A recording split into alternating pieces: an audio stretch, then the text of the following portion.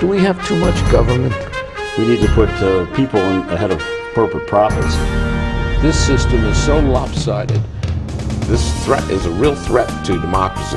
And I think that's really important. That's something we haven't been doing in this country for a long time. Where do you start? What do you do? How do you do it?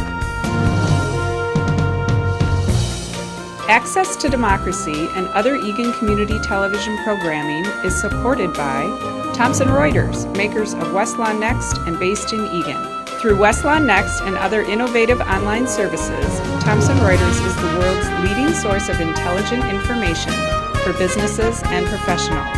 Online at thomsonreuters.com. And by U.S. Federal Credit Union, the member-owned financial institution offering service, value, and experience you can trust to the greater Twin Cities community.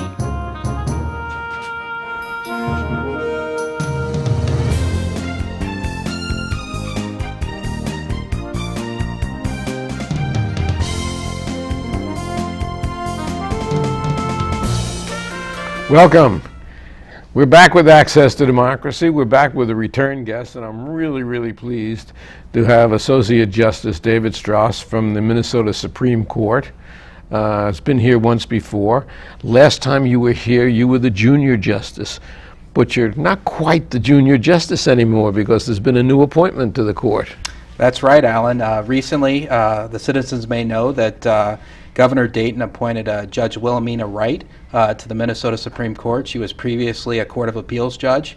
I'm looking forward to her starting. We're hoping that she gets started here in the next month or so, and you know, it'll be a new court, a new experience with a new member of the court on the court. And you won't have to serve the coffee anymore. I won't have to serve the coffee, open the doors, or do any of the junior justice duties. Now, your background is really interesting because you did all your undergraduate and law work in Kansas. And following that, you actually clerked for 3 federal judges, and the last of which was Justice Clarence Thomas of the U.S. Supreme Court, who has certainly been one of the most noteworthy, if not the controversial judges on the court, even though he doesn't ask questions. But, and we'll talk about that in a moment.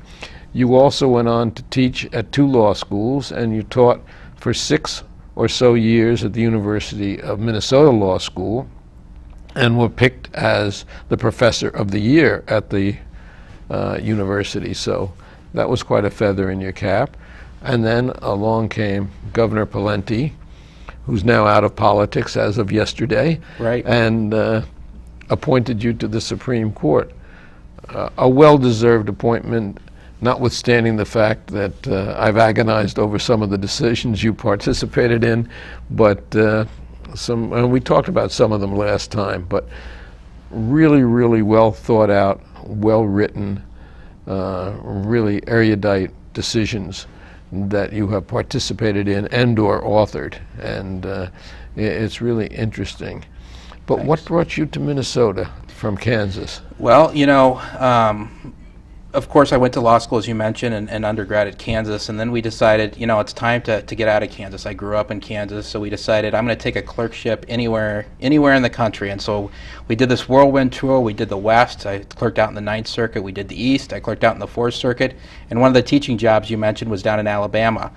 So we spent some time in the South. And then we finally decided, my wife and I said, it's time to settle down. We've had our whirlwind tour of the United States. It's time to pick a place, settle down, and get the family going.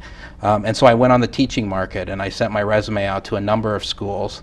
I had a particular focus on the Midwest because my wife and I, both growing up in Kansas, decided that the Midwest was where we wanted to settle down. And the school that attracted my interest, and thankfully I attracted their interest, was the University of Minnesota. And they gave me an offer, and they gave me a teaching package. They let me teach the classes that I wanted to teach, and I accepted the offer. And the rest, as they say, is history. That's right. And you're certainly in one of what I say as a 15-year Minnesotan, one of the great spots in the country to live. Yes, we have a little trouble with weather once in a while, but I think the quality of life here can't be equaled any place. what's available to us in the Twin Cities, whether it's sports or the arts or theater or anything else, is really what makes this place very unique. I think that's right, and one of the things that we noted from the very beginning when we came here was the family-friendly nature of the place. There's plenty to do with your kids, and in fact, my youngest child Ben was born here, and so he's not known anything different, even though we spent so much time in different parts of the country, and both the kids have really enjoyed growing up and participating in Minnesota life. And so I guess you can say we're not in Kansas anymore, Toto. That's right. Tell us a little bit about Justice Thomas, because he hasn't asked a question in 6 years on the bench, and yet I understand, and I understand from you as well, that he's one of the most well-prepared justices, and it's interesting, the dichotomy between his behavior on the bench and off the bench. Yeah, so one of the things that I think is interesting is the difference between the public and sort of private persona of Justice Thomas. Justice Thomas is viewed as very conservative, and I think that's fair, although it probably depends upon your definition of conservative. But he's also viewed as very quiet on the bench, because of what you mentioned, which was 6 years without asking a question. But the funny part is meeting him privately or even with a group of friends, all the law clerks end up really falling in love with Justice Thomas in terms of his persona. He has a big booming laugh. He has a great sense of humor. He's kind. He's generous with his time. He probably spends as much time, if not more time, with law students in law schools around the country.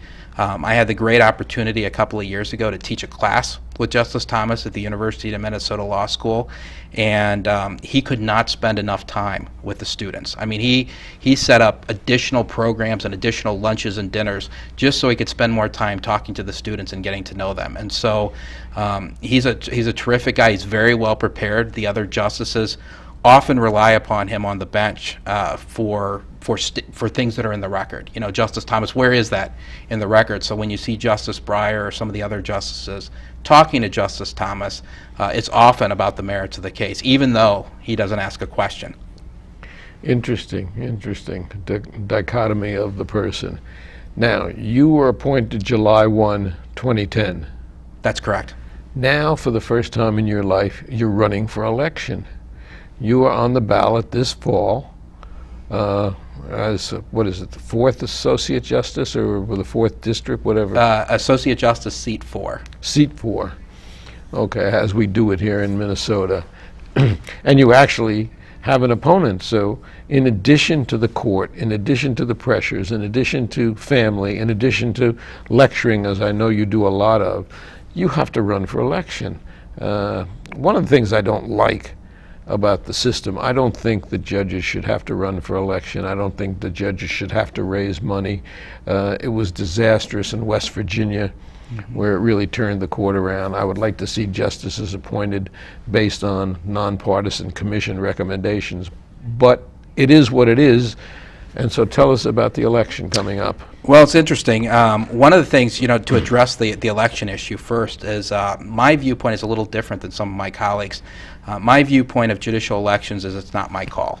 I'm a judge, and I don't think the judges should be telling people how to select judges. And so I think it's a matter for the legislature and the people. And I think it's a very difficult question as well.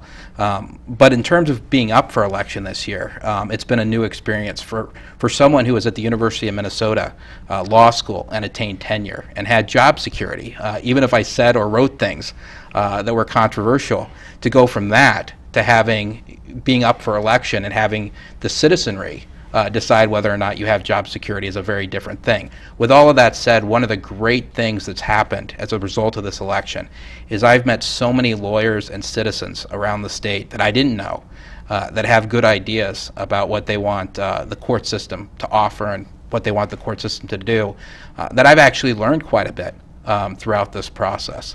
And I've really appreciated that part of the election. I know that you are a person who never speaks ill of anyone. And I guess we would say that you are on the conservative wing of the court, and we'll talk about a couple of cases coming up.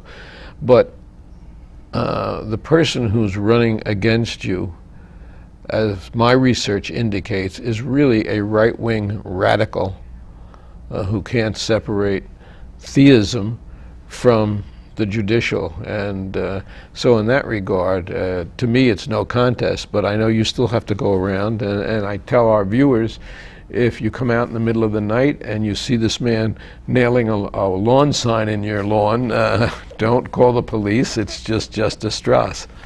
Yeah. It's an interesting process. I've never thought of myself as a politician. I've always been interested in politics, but I've never thought of myself as a politician. And I don't think judges really are politicians, but running for election makes you into a politician. But you become one, right? Yeah. And every 6 years in Minnesota, until the system changes, judges have to run for election or re-election. So, right. So you're there. It's the experience. I have no doubt that you're going to get the endorsement of all the major really media outlets and papers, but notwithstanding, you still have to treat this election like any other election and work to win it. That's absolutely right. And connecting with the voters, one of the things I'm proud of that we did was I set up a bipartisan committee for election. I've got 2 Democrats and 2 Republicans as the chair of my committee. The lead chair, the person who does a lot of the work, was actually an attorney for Governor Dayton and is a lifelong Democrat. I felt it was very important to have an ideological balance on my committee, and we are almost, of the 30 or so people on my committee. David Lillehog, would it? Well, David Lillehog is one of our supporters. It's Charlie Nowen. David has been here several times, and really one of the great lawyers in the Twin Cities. Yeah, he does a nice job. And we've had so many lawyers on, and actually we've had 5 of the Supreme Court justices over the years on, and Paul Anderson, who I know is a favorite of yours, has been here about 30 times over 13 years, so always an education to have him here. Well, and he enjoys it. He really likes to talk to you and talk to the people. And what's the toughest decision you've had since you're on the court? You know, frankly, a lot of them are very, very difficult. You know, there's a lot of the cases, you know, and I can't think of one in particular off the top of my head, but a lot of the cases are really fairly clear-cut. When you apply the law, even though there might be some ambiguity in it, you feel like it's more of a 70-30 or 75-25 type deal. But there's been maybe 3 or 4 cases that I've decided, particularly first-degree murder cases, where there's been some really close calls, where I feel at the end of the day it's 52-48 or 51-49. And those are the ones that make it hard to sleep at night. I mean, the main thing I try to get out of it is I say, look, I may make a mistake. Everybody's human. I hope that I don't make any mistakes. But as long as I decide the case for the right reasons at the time I'm making the decision, in other words, I don't think about what the political parties might want. I don't think about what special interest groups might want. I don't even think about what my colleagues necessarily want me to do. It's all about calling them like I see them. As long as I make a decision for the right reasons, you know, you got to move on and get to the next decision. And that's sort of the way I view the job, because we make an awfully lot of tough decisions. And when we speak about your colleagues now, there have been some really bitter disputes in the court in terms of the decisions that have come down, and we'll talk about the 2 election cases that the court just decided.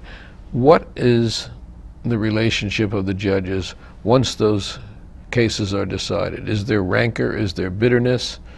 How do they react? You know, if you're on the minority side of a case that you feel strongly about, and I've certainly had some of those. There's a First Amendment case that the court released about a month or a month and a half ago called State versus Crowley that I felt very, very strongly about. You're disappointed. You're disappointed in your colleagues, and you're disappointed in the way the case came out. That was a 4-3 decision, wasn't it? It was a 4-3 decision. But, you know, at the end of the day, even though you're disappointed, you're going to be on the other side of one or more of your colleagues at any point in time. And it's sort of a constant thing that's in flux. And so one of the things we try to do is maintain collegiality. I think that this court, our Minnesota Supreme Court, is probably one of the most collegial Supreme Courts in the country. We get along. We're honest with each other. We have some very vigorous disputes and very vigorous conversations during conference and during oral argument.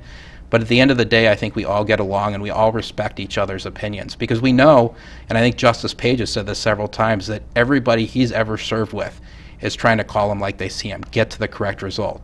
And sometimes you just disagree about what the correct result or the correct application of the law really is in a particular case.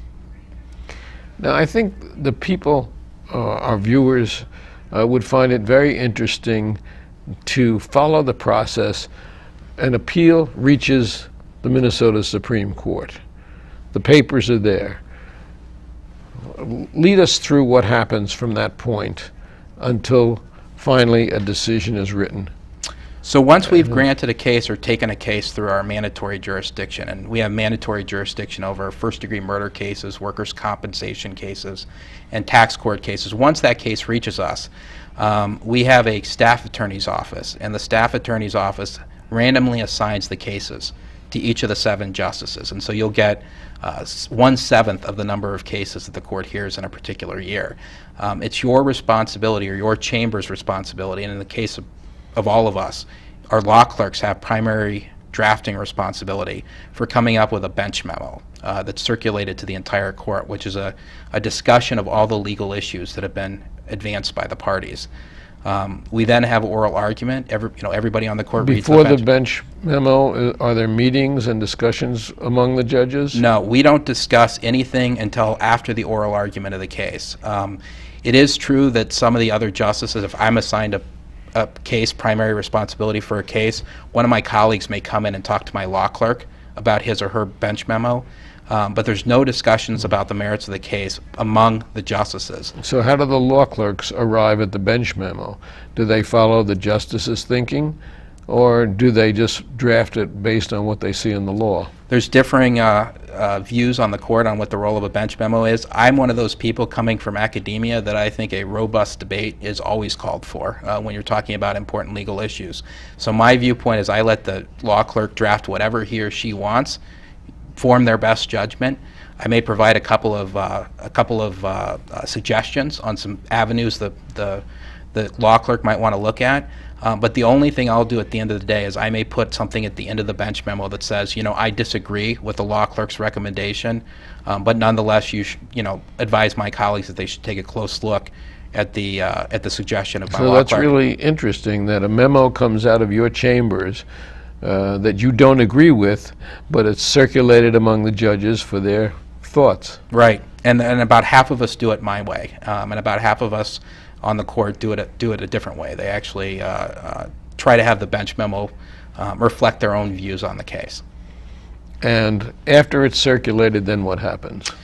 Then we all do our reading. For me, I read everything submitted in the case, at least in terms of the briefs. I read the petitioner's brief, I read the respondent's brief, I read the reply briefs, I read the bench memo, I read the cases or the statutes that may be at play in that particular case.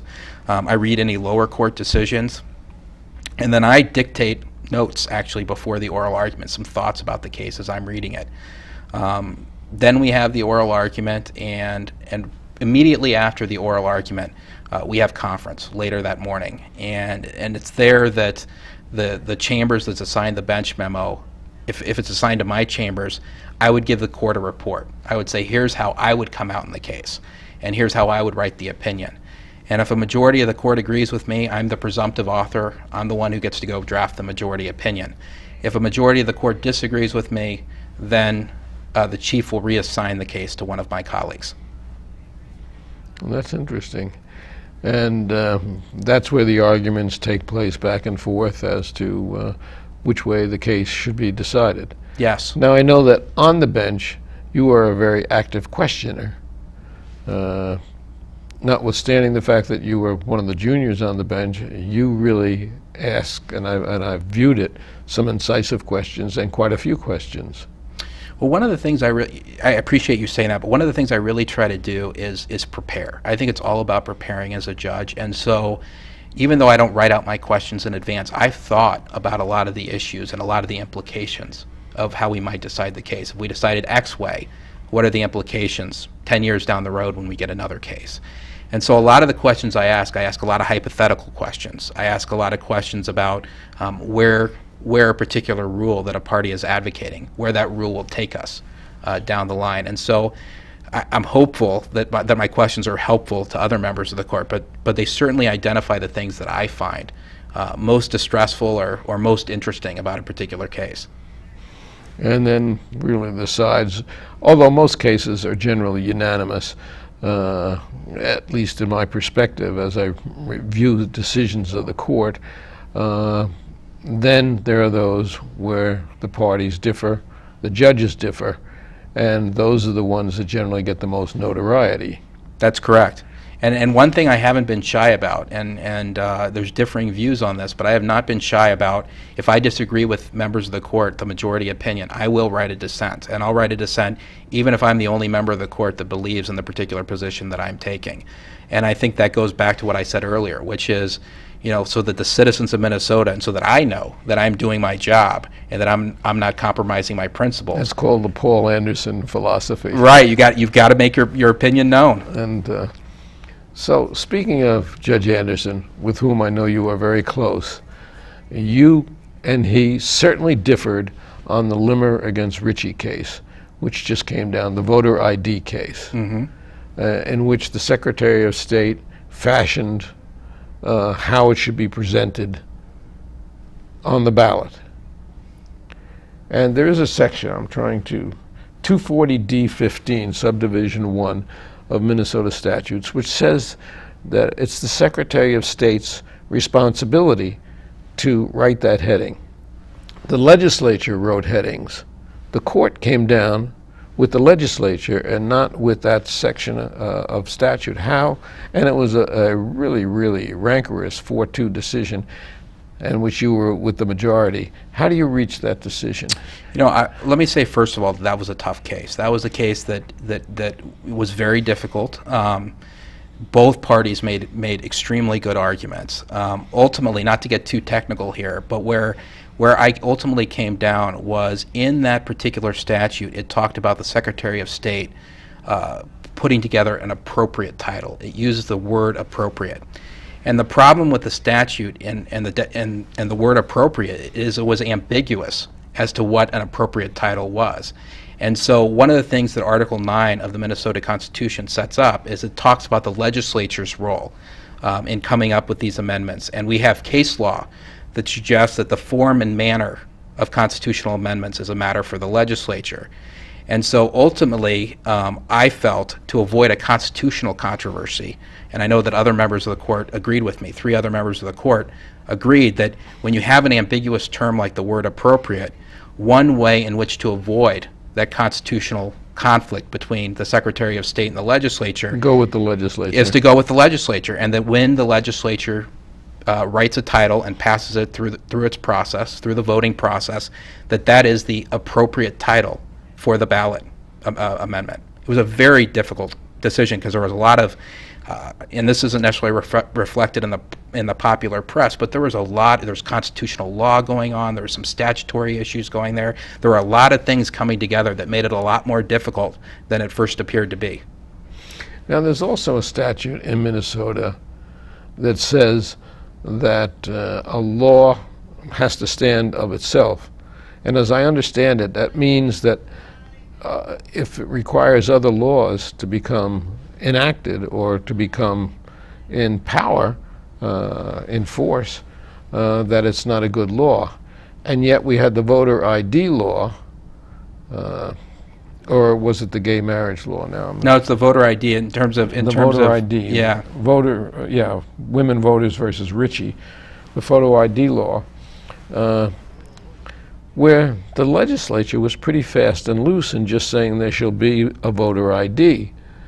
They didn't say how, they didn't say where, they didn't say who had to pay for it, they didn't say what government issued ID is, etc. And yet the court, with the same 4-2 majority, you being in the majority, came down and said, no, the law is good. And that's going to be a constitutional amendment that we're going to be faced with in this election. I mean, one of the things that, and you can disagree with how the Constitution lays this out, and it's a valid disagreement, but as I said with respect to the titles cases, the Limmer case, the Constitution sets forth the legislature as the branch of government that deals with constitutional amendments. And there's a long history, actually, in Minnesota of the legislature writing the amendment on the ballot in a way that's not the same as the amendment that was passed in the legislature. In other words, a summary of what the legislature passed in terms of the amendment and put to the people. And so one of the things that we had in that case was we had some case law that suggested, and I'm not one to overrule case law unless there's a very, very good reason for doing so. We had case law that suggested that was the job of the legislature, that our role was simply to make sure that this was not so misleading that it was a palpable evasion of the legislature's duty to submit the amendment to the people. And ultimately, even though it was not necessarily the most accurate representation, I think we can all agree as to that, I did not think it rose to the level of being a palpable evasion of their role to put it to the people. So that becomes another tough decision. It was a tough decision, although I would say that the one we just talked about was not as tough a decision necessarily as the first one. And Judge Anderson was really livid in both cases, at least in terms of his writing. And in fact, he's going to be with us in a week or so, so we'll get his take on those two cases. No, they were very difficult, but I think that's where the collegiality on our court really makes a difference, where despite the fact that Justice Anderson and I were on opposing sides and felt very differently about those cases, we still maintain a very friendly relationship. I mean, obviously he was disappointed that the case didn't go the way he thought it should come out, but we're still friends after all this is over with. And that's really important, though. It's important. And also what's important is to know that Justice Stras is running for election this year, and you have to turn your ballot over to find the judges. It was just a very good program. I think Lawrence O'Donnell had it, where the members of West Wing got together to talk about the importance of the non-political issues and to urge people. They were doing it for a judge running for the, I think, the Michigan Supreme Court, but it's going to circulate all over. It's going to go viral now because they got the whole cast of West Wing together, and to urge people to look on the other side of the ballot, much the same as we have to pay attention to the amendments. But here, the judges, who are really, really so important in determining what the law is that we follow and the law is that prevails in the state, and yet they're not on the front of the ballot with the candidates, with the political candidates, and you have to look for that. It's very important. I think it's very important. I mean, you know, we have been deciding an increasing amount of cases over the past few years. A lot of them are sort of more technical cases, but some of them, like Limmer and some of the cases you've been talking about, have a lot of importance to the citizens of the state. And so I think, you know, if citizens are interested in having competent, impartial judges deciding their cases, then I think it's incumbent upon the citizens to turn over that ballot and take a close look and research and think about who they want to be on the court. And under seat 4, you will find the name David Stras, and I wish you the best of luck, and look forward to seeing you here again in the future. Thank you, Alan. Thank you. Appreciate it.